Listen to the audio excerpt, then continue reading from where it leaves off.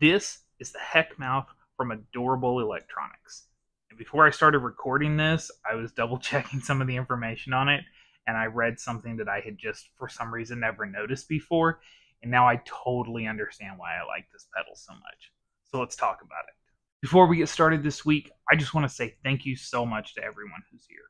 Whether you're new, whether you've been here a dozen times, 100 times, whatever, one time, hey, listen, I appreciate it. Thank you so much. If you haven't already, go ahead and do the YouTube stuff. Subscribe to the channel, like the video, leave me a comment, share the video, turn on the notification bell, do all that stuff. I really appreciate it. Adorable Electronics is kind of a side project for Abominable Electronics. Abominable? Like the snowman. The Heckmouth specifically is a kind of stripped down version of the Hellmouth from Abominable. And it's their take on kind of your classic tube screamer. But there's a twist, and it makes total sense why I like this pedal now. So I'm not really a tube screamer guy. I don't love them, but I got this a while back, and I got a really good deal on it. I thought it was so cool looking. I was like, I can't pass it up for this price. I started playing it, and I really loved it. You guys heard it all over last week's video for the Orange Terror stamp.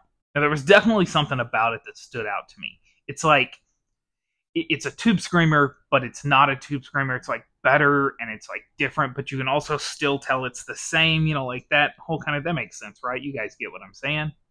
Anyhow, I really dug it. I thought it was a cool pedal.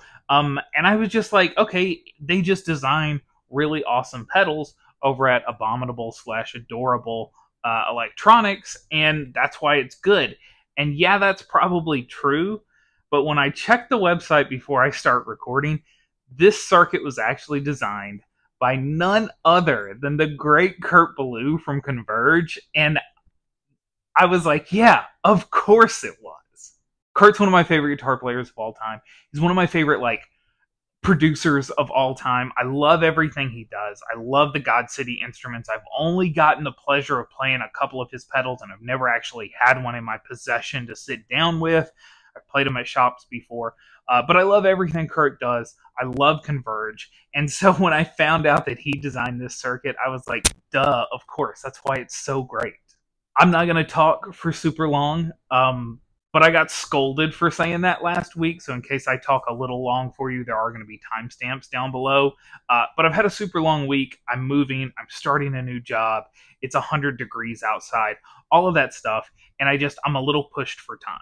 So we're going to get into the sounds. Before we start, you've got volume, tone, and gain, just like you would have on a normal tube screamer or just about any other tube screamer clone type thing. Very straightforward. You think you know what you're getting, you have an idea, and then you start playing it, and it really, really jumps out at you.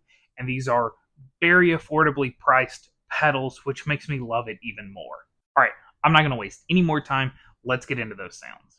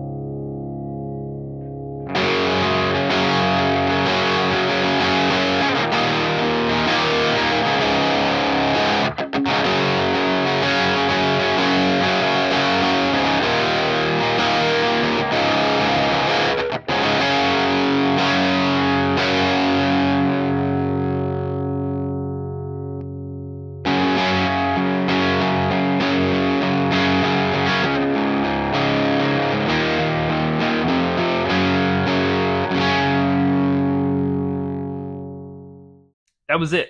That was the Heckmouth from Adorable Electronics. I'm going to mess those two words up every time. They're so close, and I have a lot of trouble saying abominable anyhow. Anyhow, listen, I love this pedal. This is my favorite tube screamer I've ever played. I love it so much. I think it has maybe not the most range of any pedal I've ever played. I do think once you get up to maybe about 3 o'clock-ish on the gain, anything after that, there's just not a huge difference. But, I mean, you're still looking at a good 80% of the gain knob. Gives you a lot of variety. And I think that's awesome for how affordable this pedal is.